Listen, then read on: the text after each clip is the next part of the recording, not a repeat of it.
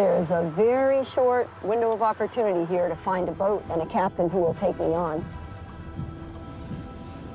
So I am headed to find Johnathan on the Time Bandit. Never met him, but, you know, I need a boat.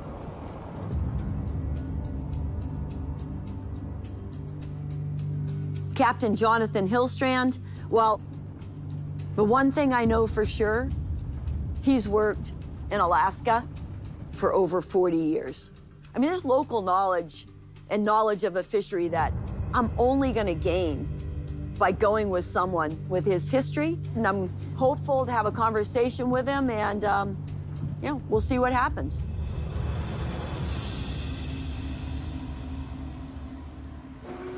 Wire down! Okay.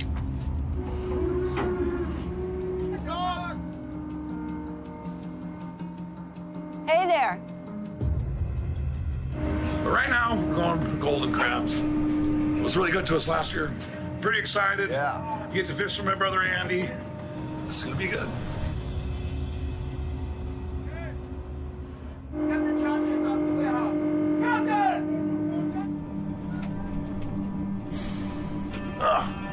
It's Linda Greenlaw. Linda Greenlaw, which I haven't seen for probably 25 years. The last time I saw her, I was on the East Coast working out of New Bedford, Massachusetts, because we didn't have a season for king crab. But I couldn't afford to not make money. So I was new to New Bedford, and then I bought a boat, the Canny Explorer. I spent every dime I had. So Linda, she was running a boat called the Hannah Boat, and fishing George's Bank. You know, I was just a new guy on the East Coast. I hadn't any friends. They're telling me, this is our bank. And I go, is your granddad's name George? Because this is George's bank. It's nobody's bank. And it was just, she was one of the boats that sort of ate my lunch. That's the other boat's beeper there. This is one of theirs, right? Yeah. Get your clippers. If you can get his line up, cut it. Real clear! Just cut my buoys off. You know, this was 30 years ago, 25 years ago, but it's like I didn't have no money to replace those buoys and stuff she ran over, you know? I was just starting out. I almost lost my business because of that. So it was a big deal to me. Hey, Skipper. How you doing? Hey, good, thanks. Linda. Linda Greenlaw. I know you. Yeah, right on. Well, Back east. yes, I'm from Maine. What the hell are you doing here? Well, I came here with a little bit of quota, and I'm looking for a boat to fish it. I mean, it's important to me to get on the boat with my quota. She don't remember, you know. She didn't say, oh, I'm so sorry, I cut your gear off. All of a sudden, she's asking for a job on my boat. You don't recognize me, do you? We have met before. I don't know if you know this, but I ran a boat on the East Coast out of New Bedford, Massachusetts in the early 90s. And Oh, wow. you some of my gear one time. Really? Yeah.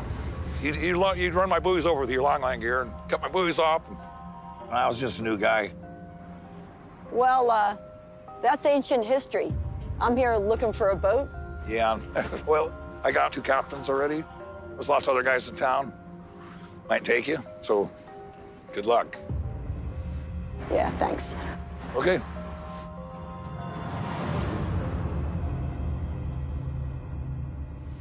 But watch out, Linda. Don't mess with the Time Bandit. Unbelievable. Apparently, sometime in the early 90s, according to Johnathan Hillstrand, I cut his line. What the hell? I've had hundreds of instances where I've been, you know, tangled up with someone else's line, long lining for swordfish. And I mean, that's what you do. You know, you cut it and let it go. I've never maliciously cut someone's line. If I cut his line, I was doing us both a favor.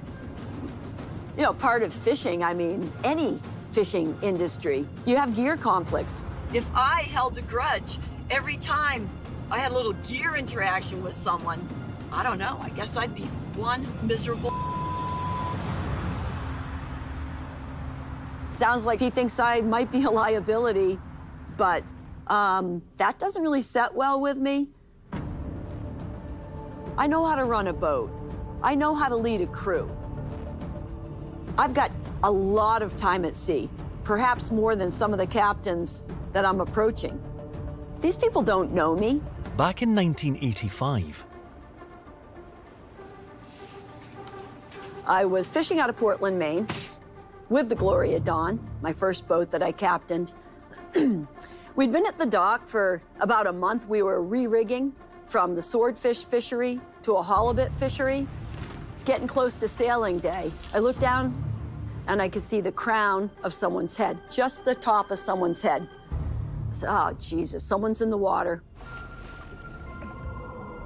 And I pulled up and the guy was still alive. Two of my crewmen, they helped him on the boat. You know, they got him dried off. And one of my crewmen says, Uncle Patty. I was like, you know this guy? Yeah, it's my Uncle Patty, and he's going fishing with us. He was a down and out drunk, and he was like living on the streets. And it was a great source of pride for him and his family to have him going out on a boat. And I think that played a little bit in my decision at the end of the day to take him fishing. So I agreed. We threw the lines, off we went. So it was a big relief to throw the lines after a lot of work at the dock. That's the hardest part of this trip is behind us. 5 days into the trip, we finally reached the fishing grounds. I get down where the crew's quarters are. I can't get Uncle Patty up. Like, he won't move. Like, he's yellow. His eyes are stuck open. He died on the boat.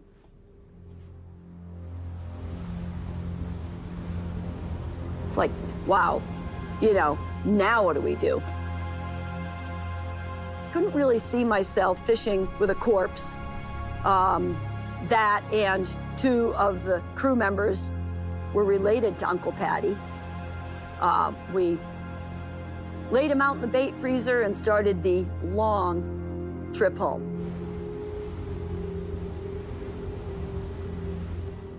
Should never, ever, ever, ever have taken him offshore.